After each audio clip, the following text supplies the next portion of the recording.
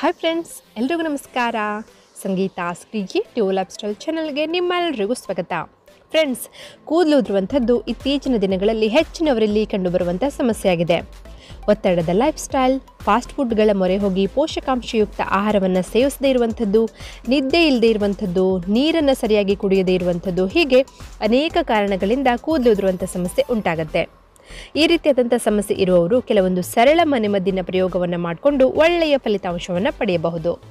ಈ hair fall ಅಂದರೆ ಕೂದಲು ಉದುರುವಂಥದ್ದು, ಕೇಶರಾಶಿಗೆ ಸಂಬಂಧಿಸಿದ ಅನೇಕ ಸಮಸ್ಯೆಗಳ ನಿವಾರಣೆಗೆ ಸಹಾಯ ಮಾಡುವಂತಹ ಉತ್ತಮ ಮನೆ ಪರಿಹಾರ ಅಂದರೆ ಈರುಳ್ಳಿ ರಸ. ಈರುಳ್ಳಿ ರಸದಲ್ಲಿ ಸಲ್ಫರ್ ಸಮೃದ್ಧವಾಗಿದೆ. ಈರುಳ್ಳಿಯಲ್ಲಿರುವಂತಹ ಈ ಅಂಶ ಕೂದಲನ್ನು ಗಟ್ಟಿ ಮಾಡೋದಲ್ಲದೆ ಉದುರುವ ಸಮಸ್ಯೆಯನ್ನು ನಿವಾರಣೆ ಮಾಡುತ್ತೆ.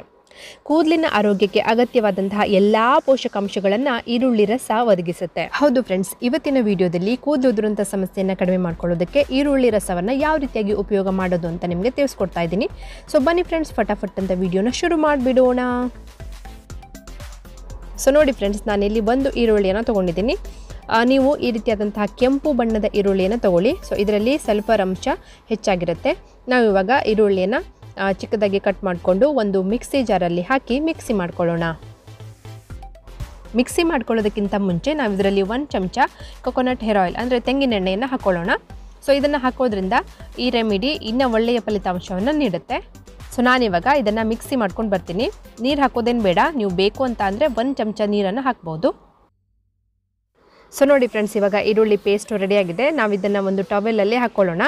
ಸೊ ಹೀಗೆ ಹಾಕ್ಕೊಳ್ಳೋದ್ರಿಂದ ಅಪ್ಲೈ ಮಾಡ್ಕೊಳ್ಳೋದಕ್ಕೆ ಚೆನ್ನಾಗಾಗತ್ತೆ. ಸೊ ನೋಡಿ ಫ್ರೆಂಡ್ಸ್, ಈ ರೀತಿಯಾಗಿ ನೀವು ಈರುಳ್ಳಿ ರಸನ ನಿಮ್ಮ ಕೂದಲಿನ ಬುಡಕ್ಕೆ ಸೆಕ್ಷನ್ ವೈಸ್ ಹಚ್ಕೊಳ್ಳಿ.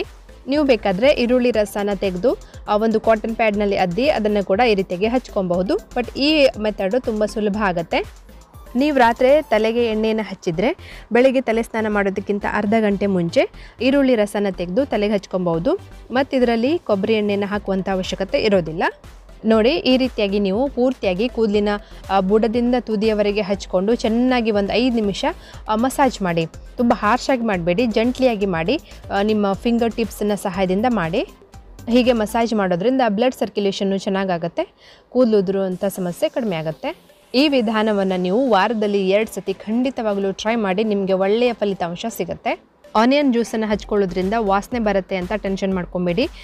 ನಾವು ಅರ್ಧ ಗಂಟೆ ಬಿಟ್ಟು ಶಾಂಪೂ ಬಳಸಿ ಸ್ನಾನ ಮಾಡ್ತೀವಲ್ವ, ಸೊ ಸ್ನಾನ ಮಾಡಿದ ನಂತರ ಏನು ವಾಸನೆ ಇರಲ್ಲ. ಕೂದಲಿನ ಬೆಳವಣಿಗೆ ಆಗಬೇಕು ಅಂತ ಅಂದರೆ ನಾವು ಇದನ್ನು ಅಭ್ಯಾಸ ಮಾಡ್ಕೊಳ್ಳೇಬೇಕು. ಸೊ ಫ್ರೆಂಡ್ಸ್, ತುಂಬಾ ಸಿಂಪಲ್ ಆದಂತಹ ಹೋಮ್ ರೆಮಿಡಿ ಇದು. ಖಂಡಿತವಾಗಲೂ ಟ್ರೈ ಮಾಡಿ ನೋಡಿ, ಒಳ್ಳೆ ರಿಸಲ್ಟು ನಿಮಗೆ ಸಿಗುತ್ತೆ. ಹಾಗಿದ್ರೆ ಫ್ರೆಂಡ್ಸ್, ಇವತ್ತಿನ ವಿಡಿಯೋ ನಿಮ್ಗೆ ಹೆಂಗೆ ಅನಿಸ್ತು? ಇಷ್ಟ ಆಗಿದೆ ಅಂತ ಅಂದ್ಕೊಳ್ತೀನಿ. ಇಷ್ಟ ಆದರೆ, ಯೂಸ್ಫುಲ್ ಅಂತ ಅನಿಸಿದರೆ ಒಂದು ಲೈಕ್ ಮಾಡೋದ್ರ ಮೂಲಕ ಪ್ರೋತ್ಸಾಹ ನೀಡಿ. ಮತ್ತು ನೀವು ನನ್ನ ಚಾನಲ್ಗೆ ಹೊಸಬರಾಗಿದ್ದರೆ ಈ ಚಾನಲನ್ನು ಸಬ್ಸ್ಕ್ರೈಬ್ ಮಾಡ್ಕೊಳ್ಳಿ ಅಂತ ಹೇಳ್ತಾ, ಇನ್ನೊಂದು ಇಂಟ್ರೆಸ್ಟಿಂಗ್ ವಿಡಿಯೋದ ಜೊತೆಗೆ ನಿಮ್ಮನ್ನು ಮತ್ತೆ ಭೇಟಿ ಆಗ್ತೀನಿ. ಅಲ್ಲಿ ತನಕ ನಗ್ತಾ ಇರಿ, ನಗಿಸ್ತಾ ಇರಿ. Keep watching. Take care. ಬಾಯ್.